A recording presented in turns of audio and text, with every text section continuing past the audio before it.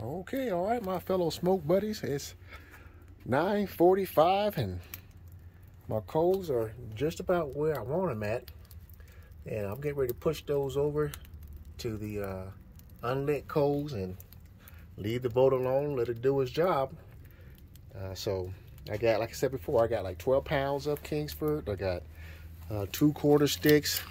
Each one is equivalent to 3 chunks.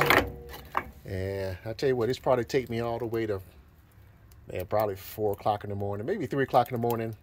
And then once I wrap, I'm just going to use the natural convection, the heat, no more wood, and it'll push me over to my my internal temp on my meat. So, but I'll give it just a couple more minutes, and then we'll push it over. Let's go ahead and check out the meat first. So I am running my Inkbird today. Running a dry pit. Got my drip pans to catch all the juice. Usually, hey, I like to smoke everything in pans, but today, straight on the racks. So I got 2 big butts. So these are pretty huge. I believe these are 15 pounds a piece. Just salt and pepper today. So these are really huge. Okay. So these are the ones that come in that, that 2 packs. 1 pack with 2 butts inside the 1 pack. I usually get those because they're a lot cheaper than buying the little single ones. All right, let's chip this in. Okay. Then the little small ones, which come in. So it's usually a big butt and with a small butt in the same pack.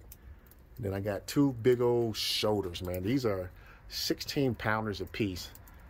So I'm not gonna quarter them up this time. I'm gonna smoke them whole, and then I'm gonna wrap everything up and then put it in the pans. Okay.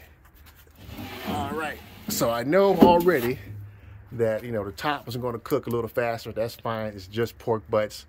Only thing we're gonna do is shred it up right and put it on some bread. The same things with the shoulders. Man, I'm just gonna shred them up. That's all I'm gonna do, and make sandwiches out of them.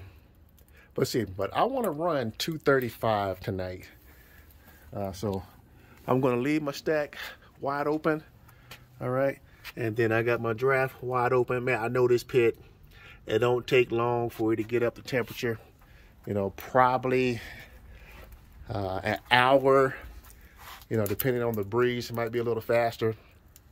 But that little bit right there is enough to get me where I need to be at. So I'm just gonna go ahead and push it over. Yeah. Get over there, baby. I'll fix it up in just a little bit. I can't do this with one hand. Get over there. Put it right on top of the lit coals. Whew, that's all right. I mean the unlit coals, as much as you can. So that's perfect. That is perfect. Matter of fact, I'm gonna put that right there. And I'm gonna let you look at the light. Let's turn it off just a little bit so you guys can actually see. See that right there? That's lit, so that's good enough. That's gonna burn slow, but it will come up to temp pretty fast, about an hour or so.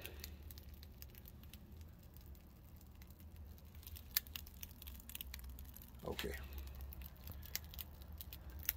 Ooh, let's go ahead and push this in. Get in there, baby.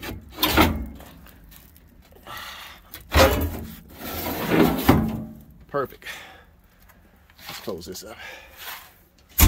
All right, guys. Hey, I will not touch this pit or spray. I don't spray too often. Matter of fact, night cook, I don't spray at all. But hey, I'll be back in the morning time about 3:30 or 4 o'clock. Blessings to you. And we're going to talk to you later. Let me get my cores fixed. All right, there we go. Oh, got to turn on my Inkbird too, don't I? Let's turn this on real quick. Let's see.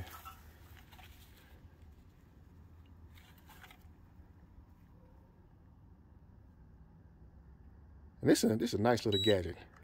Man, I like my meter block too. Sometimes I like to do different, using different, Meat Pros, different systems. Okay, let's leave it alone. And I'm gonna lock that up. I got my locks here. So I do lock my stuff at night.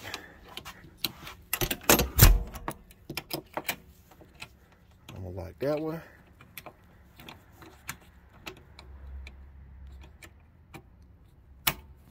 Okay, and then guess what? I'm gonna lock the bottom one. You know, so I lock everything up, all my pits.